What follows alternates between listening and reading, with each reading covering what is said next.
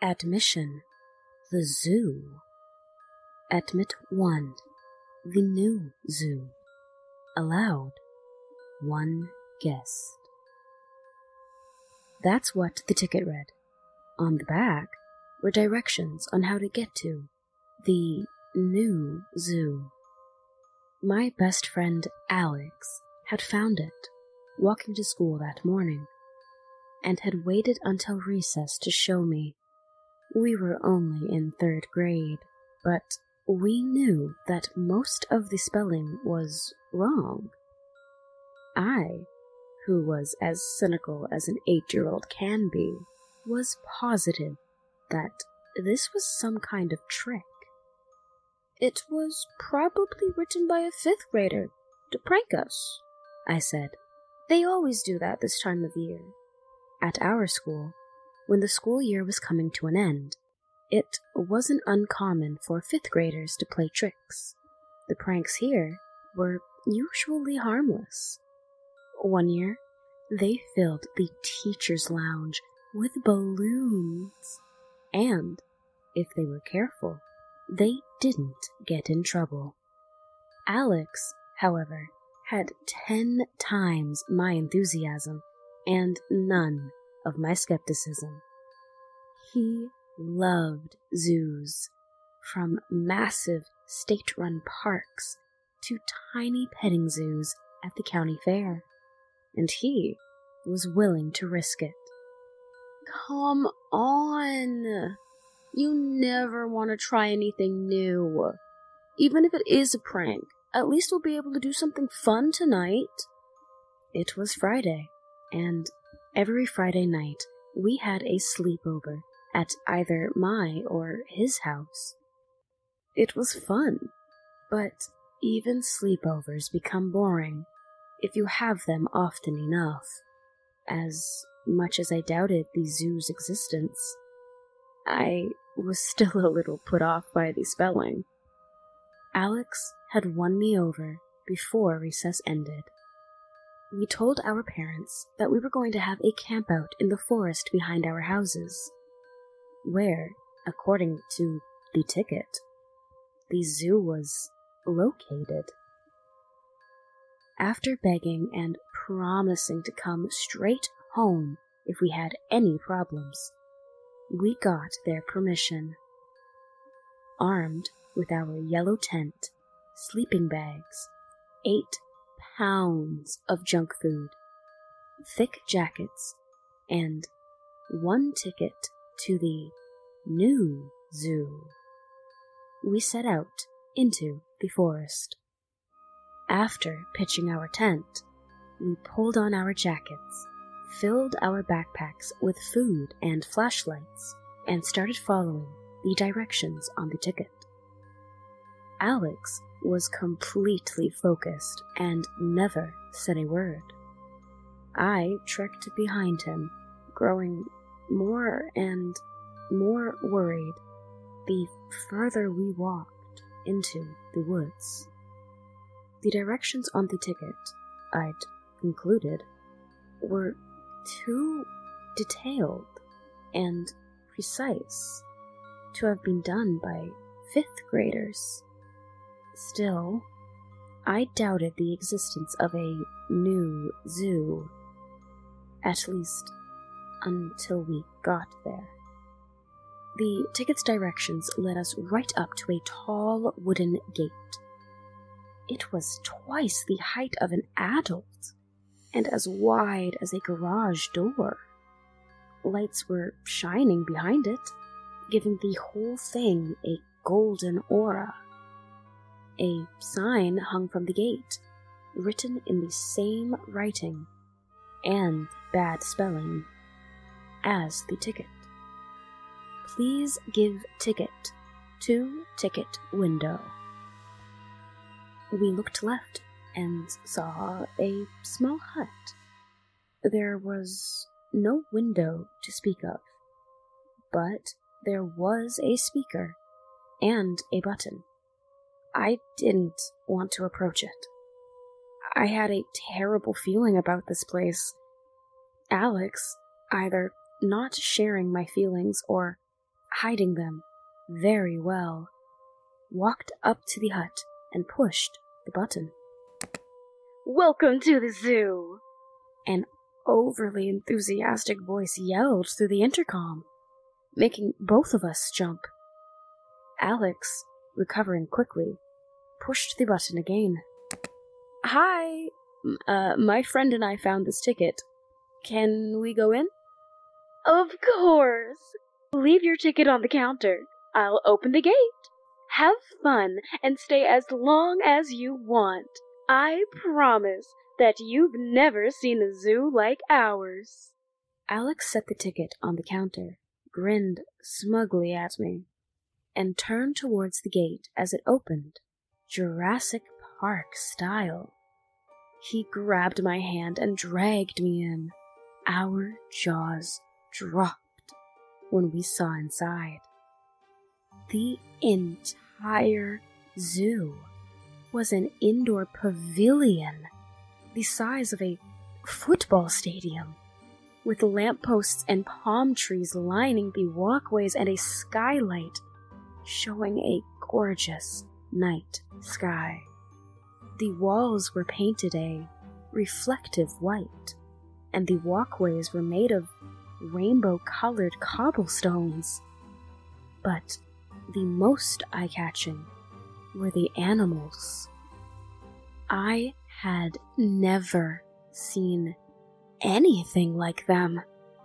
There were tall creatures that looked like giraffes combined with sauropods that had floppy, rabbit-like ears. There were chattering creatures the size of basketballs that looked like apples with spider legs. There were electric green lions with 6 legs, dolphin tails, and unicorn horns. There were many creatures that I simply can't describe with words. We went from enclosure to enclosure, gazing in awe and occasional terror at these amazing creatures. But the further we went into the zoo, the more I felt that things were very wrong. Finally, I told Alex that I had to go to the bathroom. He barely looked away from the giraffe sauropod, telling me to hurry back. I went back the way we'd come, trying not to run or look as scared as I felt. Alex, in his excitement, hadn't noticed that there weren't any windows, or that we were the only people at the zoo, which, if it was a real zoo, would attract tourists by the thousands due to the sheer amount of weird animals. I hadn't even seen any employees. I eventually found the exit, pushed my way through the doors, which were a lot heavier than they looked, and decided to wait for Alex outside. He was bound to notice that I wasn't there and come looking for me, right? Right? 10 minutes went by. Then 20. I looked at the ticket window. Maybe the person inside could tell Alex to come out? I looked at my digital watch. We'd been there for 2 hours. They probably wouldn't want us spending too much time there, right? I thought that this was sound logic and went to the ticket window. "Welcome to the zoo!"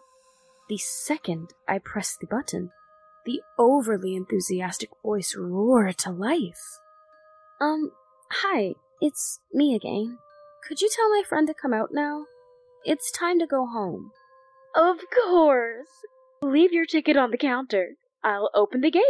Have fun and stay as long as you want. I promise that you've never seen a zoo like ours." What? I asked you to make my friend leave. I pressed the button again. Welcome to the zoo! This time, I said nothing, attempting to process what was happening. The voice repeated what it had said a few seconds ago, telling me that it would open the already opened gates and that I should enjoy myself. I realized that I hadn't been talking to a person at all, just a recording. But who recorded it? And who opened the gates? I felt a prickling sensation on my spine. I whirled around, suddenly feeling that I was being watched. I wanted to get out of there, and every instinct I had was screaming at me to run. But I couldn't leave Alex. He didn't know. But when I took a step towards the gates, the ground started to shake. I heard static and turned towards the ticket window. The voice was back, but it didn't sound friendly. Thank you for visiting the zoo. Be warned, you may never want to leave. I screamed Alex's name, wanting to run in and grab him. But even if my feet hadn't been frozen, the ground was shaking so hard I would have fallen before I'd taken a step. Less than a minute later, I saw a tiny shape running for the gates. Alex! For a moment, my heart leapt. He'd make it. He'd escape. Then, the gates started to close. I saw the wild terror in his eyes as they slammed in his face. I never saw him again. An awful smell started to fill the air, like 100 worn-out engines backfired at once. The shaking was getting worse. I was knocked flat on my back. I screamed Alex's name.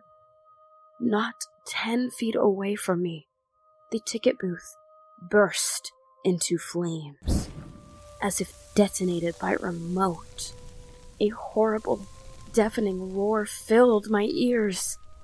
I jammed my hands over them, but it barely helped. Dust began to fly into the air, stinging my eyes. But I didn't look away.